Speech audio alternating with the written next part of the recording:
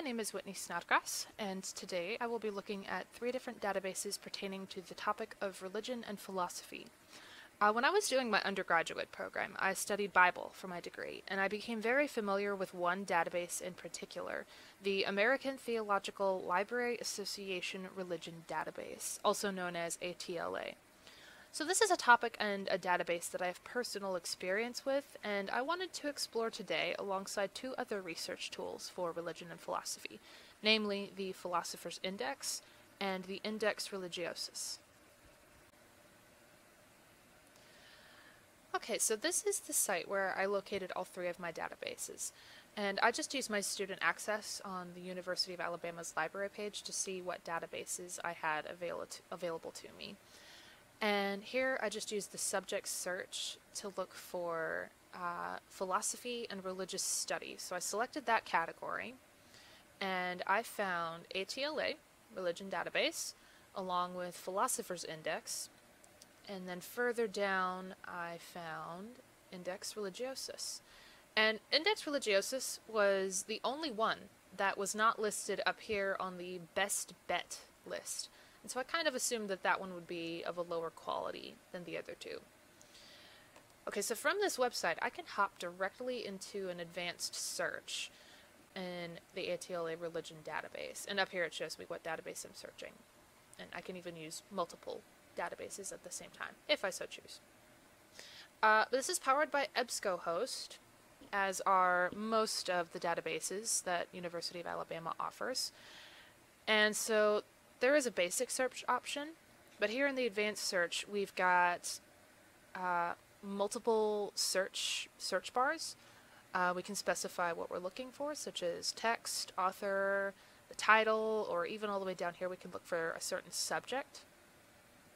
And then further down here there's a lot more filters that we can add, such as publication type, genre, language, lots of stuff. So I'm just going to start simple. And I'm going to search for ancient Greece, and I'm going to search for it as a subject. And I get about 500 results. And if I get rid of the subject filter, it will widen my search, and I'll end up with almost 900. And if I want to narrow that down, I can either enter a field up there, or I can use something over here on the left sidebar. I can look for something with an abstract, I can choose a publication date, I can specify if I'm looking for a book or an essay, and lots of different stuff. So if I click on one of these results, then it will show me all the details that the database has available on this particular resource, such as subjects, like search terms, publication type, author, publisher, etc. Over here on the left, this is where it would put a full text link if it had access to the full text. This article, however, does not have a full text. Or it does, but this database does not have access to it. So instead it has a link to an external search for full text elsewhere where it might be provided. Then over here on the right, we've got different research tools that you can use to either save something for later. It can give you a citation. It can actually craft you a citation in MLA, APA, Turabian, plenty of others. You can write notes on it, you can share it, lots of stuff. Okay, so this is basically what an ATLA search looks like. And here is the ATLA Religion Database homepage, where you can learn more about the database itself and its contents. We can see here, we can see the number of records contained in the database, which is almost 2 million overall, which includes journal articles, essays, reviews, books. And then we can see the different areas of study that it covers. It covers Bible, archaeology, world religions, you name it. It also has some basic information on submitting material into the database, and also gaining a subscription to the database. And so now we're going to go and we're going to look at the Philosopher's Index. And we can go back to the University of Alabama library page and click on this right here. And just like with ATLA, it will take us right into an EBSCOhost advanced search. And it's going to look very similar, almost exactly alike the ATLA search. There we go. And we can see up here what we're searching. And we've got the basic search there. And we see there's a lot less options down here just because it's a different database. So we can only search for document type or language and a couple other things. But we're gonna do the same search that we did before. I'm going to look for ancient Greece. If I can spell it right. There we go. And we're going to search for it as a subject.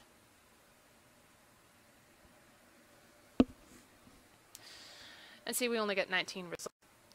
And so and I think the reason for this poor turnout is because ATLA has a stronger focus on religion, and so it's going to have more subtopics like church history or history of the Bible or archaeology, and all that stuff actually has something to do with ancient Greece. But a philosophy database is much more likely to have material on the subject of logic.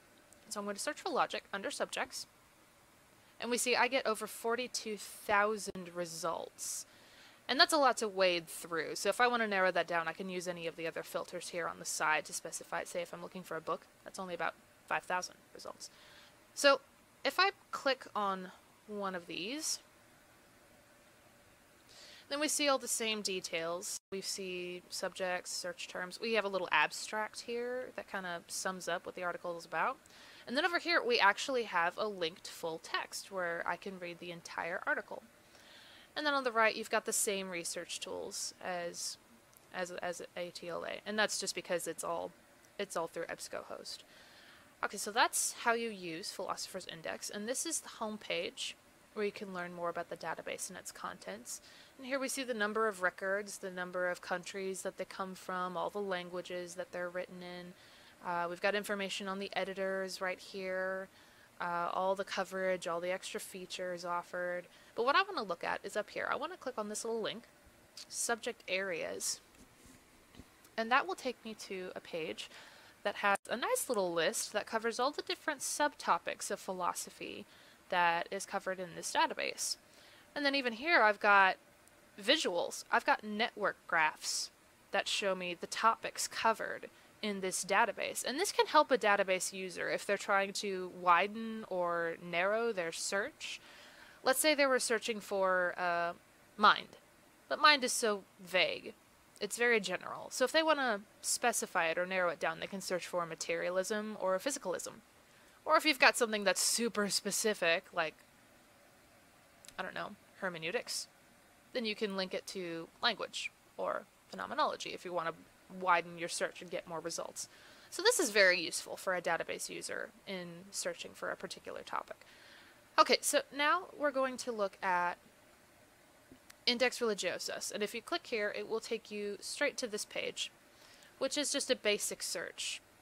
And here we have the option for a more advanced search, which includes free search, bibliographical search, where you can specify publication year, and then we've got special limiters for church history and theology, which is the biggest focus of this particular database.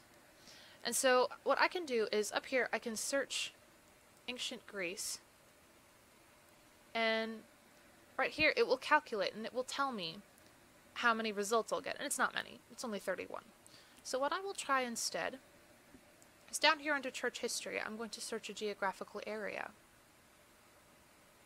And here I've got Eastern Mediterranean, and I will insert that into my search,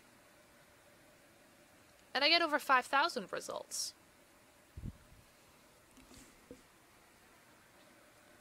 And so here is the list of the 5,000 results, and the first thing to note is that there's a bunch of different languages here. This is an international bibliography, and the page actually can show up in multiple languages. It takes sources from all over the world, so that is something to be mindful of when using this particular bibliography. Now over here we've got this little icon.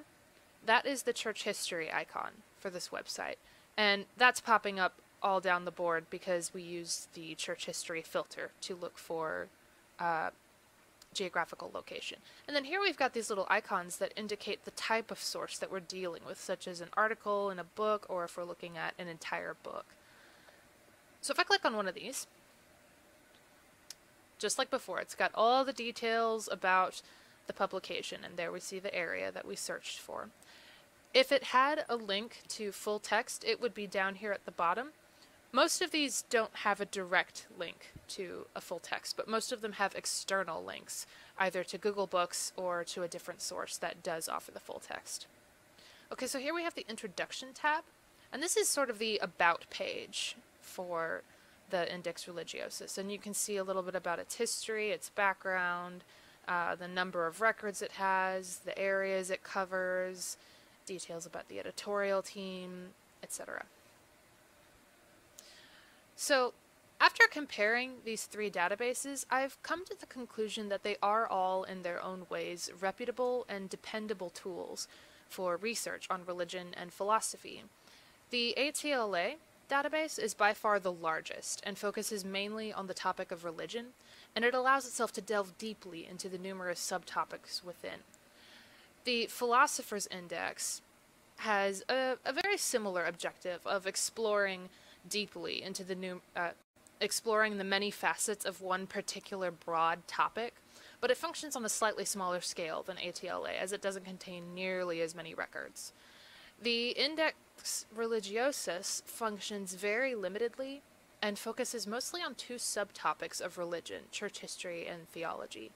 However, for those two areas, it offers quality sources easily and without a subscription required.